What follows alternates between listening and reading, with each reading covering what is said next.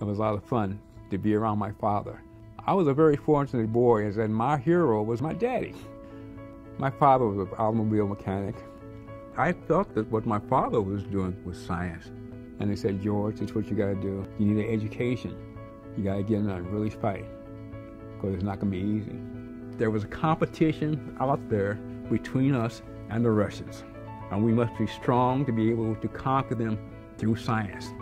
1957 was Sputnik, and we were starting in the space program. In 1960, all the NASA facilities popped up around the country. And then on TV, you saw these horrible crashes of all these American space vehicles. I would like to try to invent, discover, or publish something that was unique, or patent something that was unique, that added to the situation.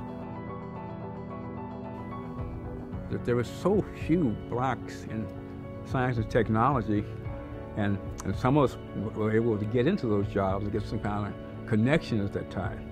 I'm determined. I think I'm determined. I will try. I will put the time in.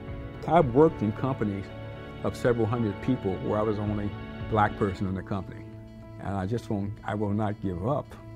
I'm a dreamer. I love to get there and dream and daydream and things like that. No one man is a mountain in physics. There are many mountains, but no one has all the knowledge himself.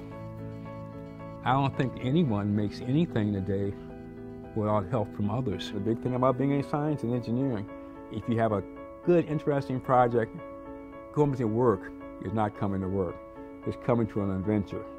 And I much rather have an adventure than do laborious things.